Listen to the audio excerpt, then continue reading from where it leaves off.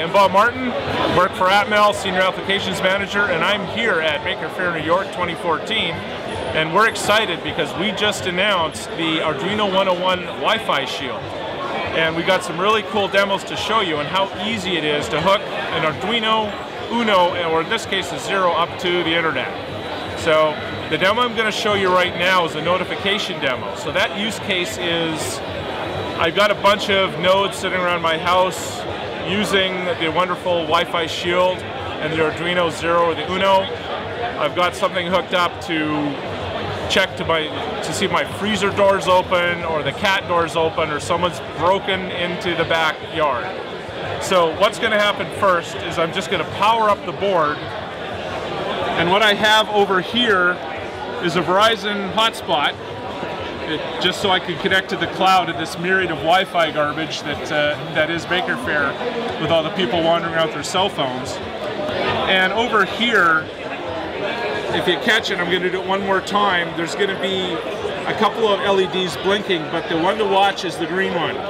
The green one is going to blink, and as soon as it goes solid, that tells you that I've associated with that access point hotspot over there. So that's a very quick Wi-Fi association, and that's what you need because really you want to keep these nodes in low power mode.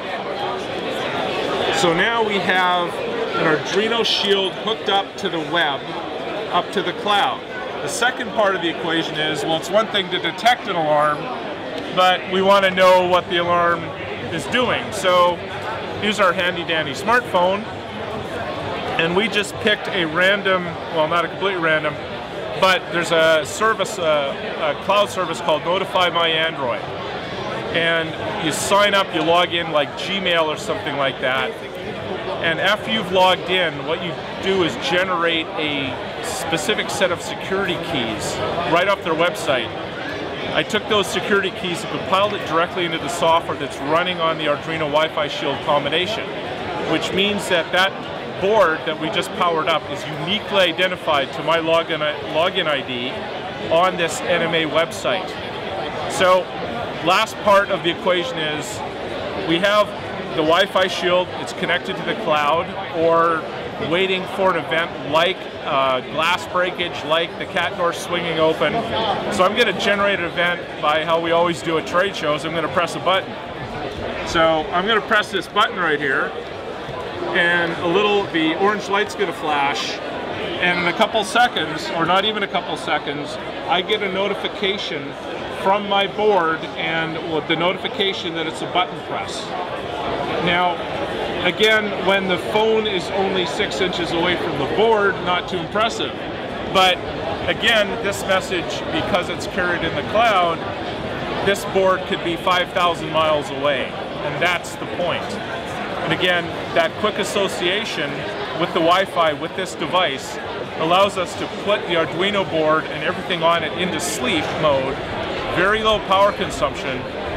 Something happens, we can detect that event, wake up, associate with that access point in about a second, depending on how many other access points are around, and send that notification out, which is plenty of time for a sock door being opened or somebody breaking into your house. So that's basically the Wi-Fi device demo.